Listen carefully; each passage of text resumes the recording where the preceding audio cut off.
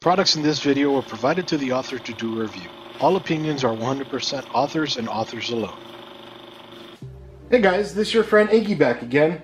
So in this video, I'm going to show you guys how to install Windows 10 on the WD Black 1TB SN750 M.2 NVMe PCIe SSD. Now, this is part of the darkest light build. So in that, I have the EVGA Z390 dark motherboard. Now, you may not be able to see the drive, but it's actually underneath the EVGA GeForce RTX 2080 XE Ultra gaming card. And don't freak out. I've tested it a lot. It actually doesn't get that hot, but we can save that for the review itself. Again, this video is to show you guys how to install Windows 10 on it. But anyway, let's get in front of the screen and let's get started. Alright, so with the drive already in the machine, the first thing we're going to do is we're going to go ahead and turn on the machine and we're going to go into the BIOS. Your BIOS might look a little bit different if you don't have the EVGA Z390 Dark. Okay, so here in the BIOS we're going to go into Enter Setup. This might look a little more familiar to you.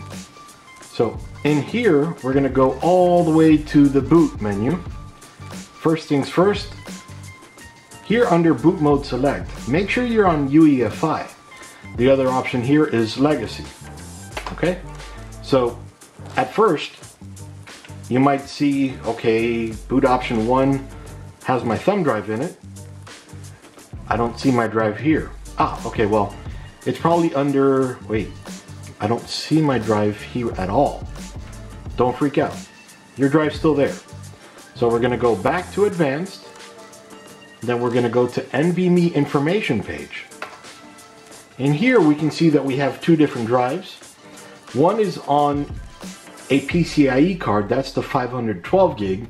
And then the other one is actually on the M.2 slot on the motherboard. And that's the Western Digital 1TB black drive, the SN750. Okay, so right here we can see it. So let me show you how to make that work. So just F10 to save and exit if you had to select UEFI. I also moved the thumb drive. Okay, so the thumb drive is the main boot drive right now. So that's going to go ahead and boot to the Windows 10 install. Alright, so then on this screen, make sure to select your language, time and currency, and keyboard and input method. For me, all default, and click next. Then click install now. Okay, here we're going to enter our Windows 10 key. I'm not going to enter it in right now, I'll do that later, so I'll click I do not have a product key. But if you did, you enter your key and press next. Then here you're going to select your version of Windows 10. For me, again, it's Windows 10 Pro.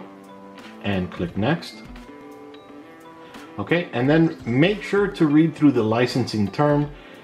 Incredibly important. All right, I got it. And then click I accept the licensing terms and click next. Then select custom install Windows only advanced.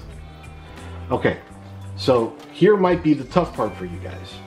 If you have a bunch of drives installed in the machine like I do, you might not know which one to use.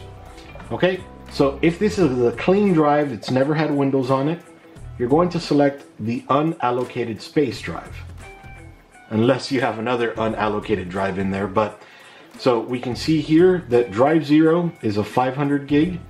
Drive 1 altogether is a 500 gig. So this partition, and this partition are one drive. Drive 2, unallocated space. Drive 4 is partition 1, my book, that's my external USB drive. So I'm going to select drive 2, unallocated space, and click next.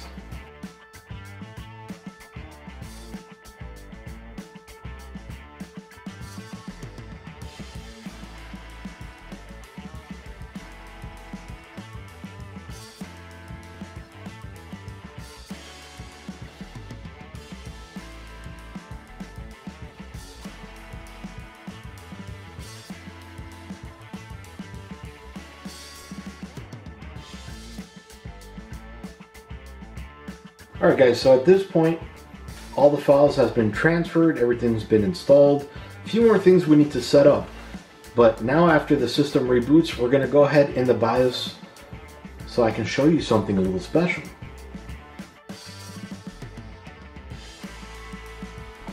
Okay, then here just press R to restart or click restart.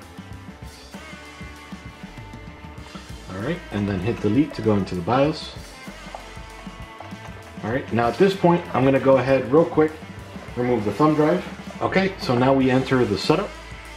We go back into boot. Now we can see here hard disk Windows Boot Manager, and if we go down here, now we have a UEFI hard disk drive BBS priorities, and we can see here it's the Windows Boot Manager WDS 100T. That's the 1 terabyte. So after you've installed Windows on it, this section creates itself in the BIOS. So now at this point we can just hit F10 to save and exit, although we don't really have to save anything. Now we're going to do the setup for Windows.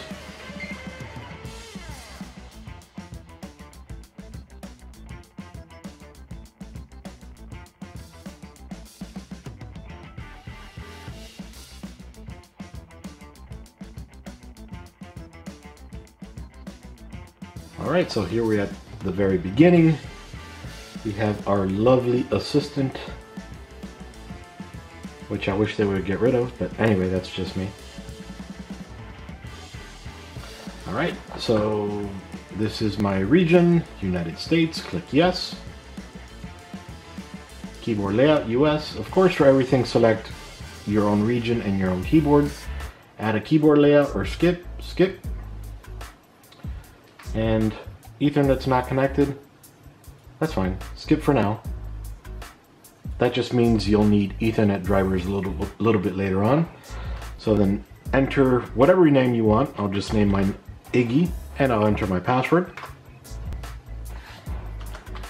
and confirm it. Then if you don't enter in, which I should have, but if you don't enter in an email for that, it's going to ask you security questions. So let me do that real quick.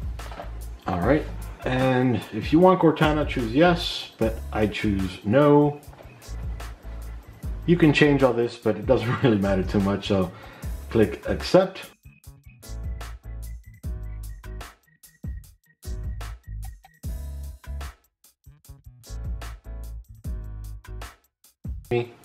Look at that. Now we're in Windows. All right. So that's it. It only took a few minutes, and I'll go ahead and post below on the screen how many minutes it took. But you can see it only took a few minutes from start to finish to start installing Windows on the drive, configure it in the BIOS, and be done with it. So pretty quick, pretty simple. And then now all we have to do is install drivers and then use Edge to install Chrome or Firefox. But anyway, all right guys, that's about it for now.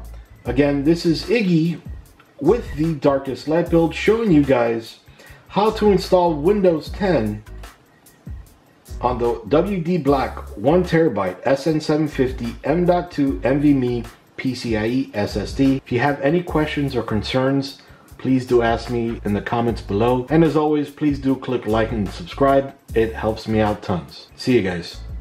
Products in this video were provided to the author to do a review. All opinions are 100% authors and authors alone.